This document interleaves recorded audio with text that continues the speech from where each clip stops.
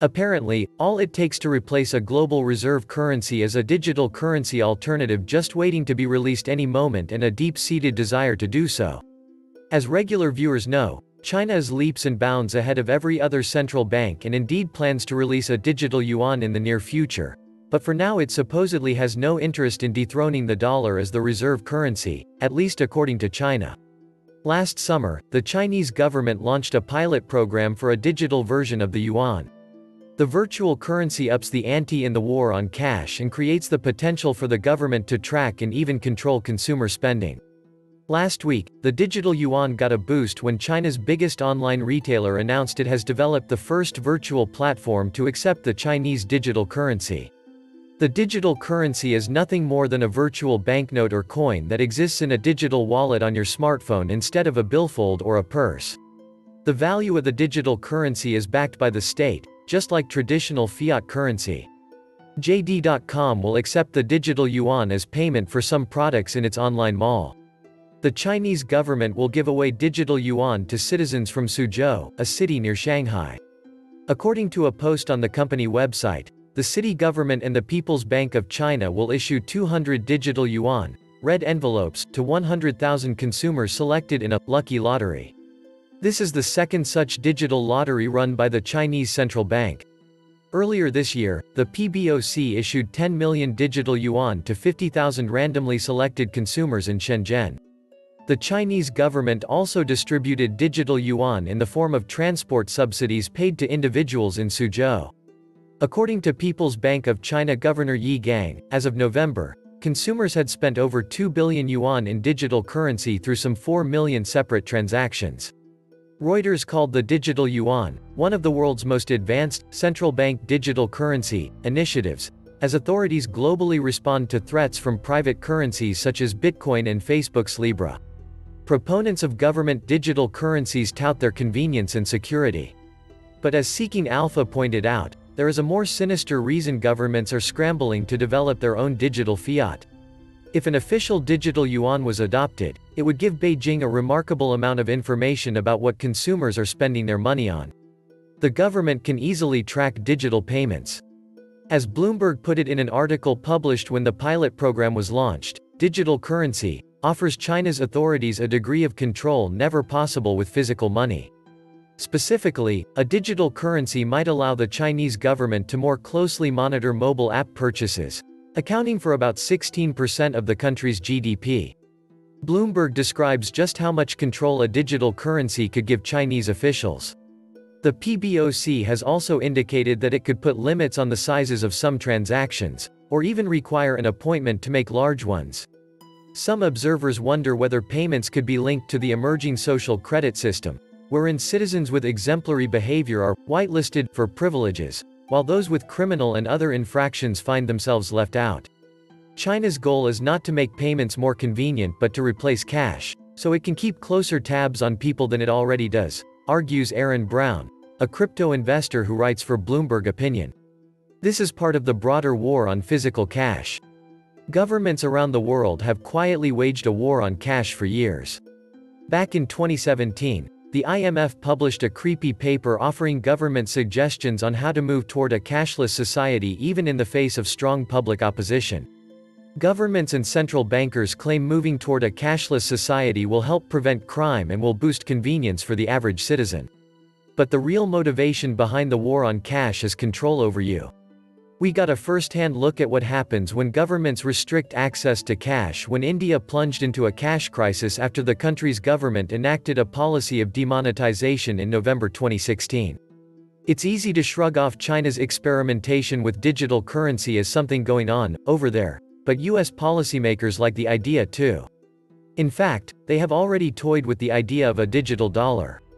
A Democratic proposal for stimulus payments in the wake of the coronavirus pandemic featured digital currency deposited into digital wallets. Some officials admitted it would potentially allow the government to control how the money was spent. The bottom line is the tighter control governments have over money, the tighter control they have over you. Welcome back to the Atlantis Report. You are here for your daily dose of the truth, the whole truth, and nothing but the truth. Please take a second to hit the like button, hit the subscribe button, and don't forget to also hit the notification bell. Thank you.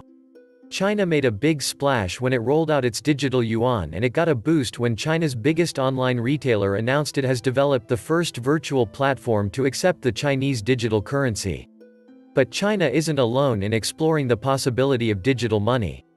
Sweden has developed a digital currency of its own, and the European Central Bank is pushing for a digital euro. We're told digital currency should replace unwieldy physical cash. It will be more convenient and help governments stop criminals. But there is a more sinister motive behind this government pivot toward digital currency.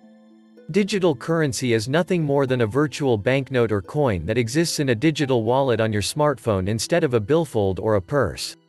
Digital currencies issued by central banks are backed by the state, just like traditional fiat currency.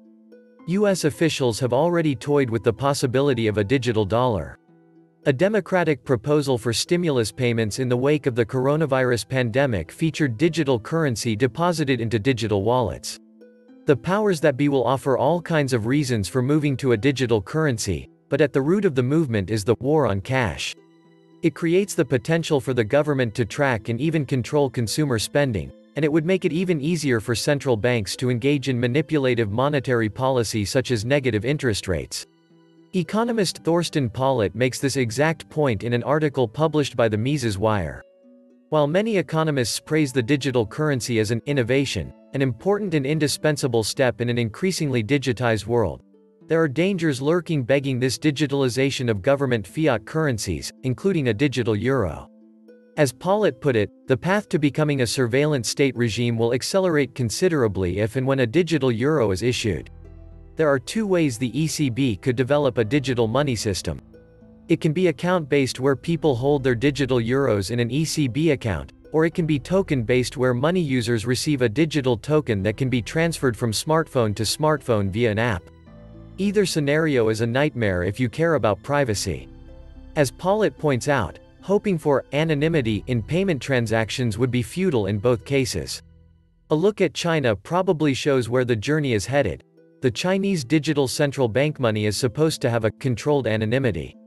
In other words, only the People's Bank of China, that is, the Chinese Communist Party, should have access to the payment transaction data. The fact that only the government will have access to transaction information should not be comforting. Many people use cash in transactions exactly because they want the transaction to remain anonymous. Governments don't like things they can't control, and that's a big impetus for the war on cash.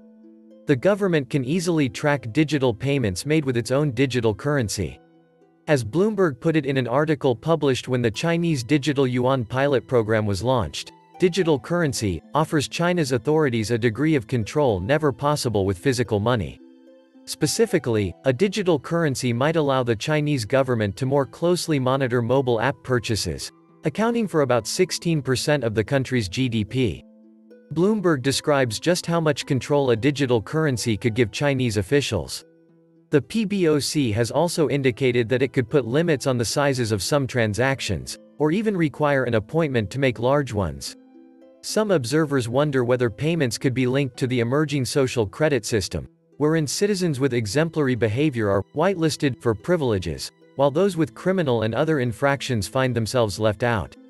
China's goal is not to make payments more convenient but to replace cash, so it can keep closer tabs on people than it already does, argues Aaron Brown, a crypto investor who writes for Bloomberg Opinion. Pollett also points out that people often hold cash because it is more liquid. In the event of a power failure such as Texans just experienced, or bank failures, people want to have cash on hand. You can ask Greeks about what happens when banks start limiting your access to cash. Pollett said it's hard to refute the argument that the ECB wants to take cash out of circulation in order to increase its control over money. If only electronic payments are possible, what little remains of financial privacy will be gone. The citizen becomes completely transparent, much to the liking of the state and its beneficiaries. Pollett also notes that the ECB would also find it much easier to devalue debt using negative interest rates. As soon as cash has been pushed back or stripped away entirely, monetary policymakers can implement an uninhibited negative interest rate policy to devalue debt. Customers can no longer get out of the bank balance sheet. The final escape door is then locked. Pollitt doesn't think a digital euro can win against cash in the marketplace. The government will have to make cash more unattractive, by raising the costs of cash by increasing fees at ATMs or through upper limits for cash payments, or through social stigmatization of cash, keywords, money laundering, terrorist financing, etc. Governments around the world have quietly waged a war on cash for years. Back in 2017, the IMF published a creepy paper offering government suggestions on how to move toward a cashless society even in the face of strong public opposition. Governments and central bankers claim moving toward a cashless society will help prevent crime and will boost convenience for the average citizen. But the real motivation behind the war on cash is control over you. Ultimately, the digital euro, and more broadly speaking, the entire war on cash is about control. And Pollitt warns that is in one of the mile markers on the road to outright communism. As is well known, in their Communist Manifesto, 1848, Karl Marx and Friedrich Engels named 10 measures, the implementation of which would lead to communism. The fifth measure reads as follows: centralization of credit in the hands of the state by a national bank with state capital and exclusive monopoly. The issuance of a digital euro and the resulting consequences are undoubtedly another crucial step in bringing the Marxists' vision of their desired revolution to fruition. The death of the dollar is the end of America's financial order. The purchasing power of a $1 bill has dropped from 100 cents in 1913 to less than 4 cents today. Money is a store of value. The dollar is not money. Money is gold, and gold is money. Everyone in the upper echelon of global finance knows this. It's the let's pretend it isn't their heffalump in the vault. One such heffalump-aware influencer is Mark Carney. He is the outgoing governor of the Bank of England and oft-times chairman of various old capitalism committees at the privately owned Bank for International Settlements in Basel, Switzerland. Carney also has a posing role on the G20's Financial Stability Board and is an admirer of gold, particularly Asian gold. Speaking recently at a bankers' conference at Jackson Hole, Wyoming, USA, Mark Carney said that it might soon be time to junk the US dollar as the global reserve currency and move to something better, something which is less obviously toxic to global financial well-being. Sometimes, apparently, it is okay to applaud a banker for offering a blinding glimpse of the obvious to close friends. A digital currency could dampen the domineering influence of the US dollar on global trade.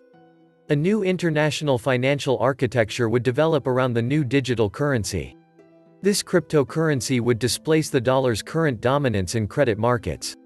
And reducing the influence of the US on the global financial cycle would help to reduce the volatility of capital flows to emerging market economies. According to research conducted by the Bank of England in London, the USA now accounts for only 10% of world trade.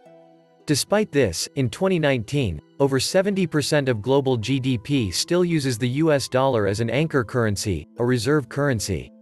This is an absurd state of affairs in both geopolitical and geofinancial terms. Root and branch reform is urgently needed. It is said that new systems are ready to run. Gold will be an important factor in the coming international changes. So will asset-backed cryptocurrencies. Banksters abused the trust of the people and gambled in the stocks and derivatives, and lost trillions. Central banksters abused the trust of the people and created money out of thin air and gave to the banksters to keep them afloat. Result: all the surplus produced in the past decade has been silently absorbed by these parasites, and still there is inflation. Now even a repudiation of the loans or a debt jubilee will not benefit those who have been bankrupted already. The true power of the dollar reserve currency is the political clout that it gives us, which makes everything economic possible. The same political clout has enabled the US to put sanctions on anyone from Russia to Iran to Venezuela. It has allowed the US to dominate the SWIFT and the world banking system. The reserve currency isn't a blessing, it's a curse. Study Triffin's dilemma. The only reserve money there should be is gold and silver. This was the Atlantis Report. Please like, share, leave me a comment, subscribe. And please take some time to subscribe to my backup channels, I do upload videos there too. You'll find the links in the description box. You will also find a PayPal link if you want to make a donation. Thank you wholeheartedly to all those of you who have already donated. Stay safe and healthy, friends.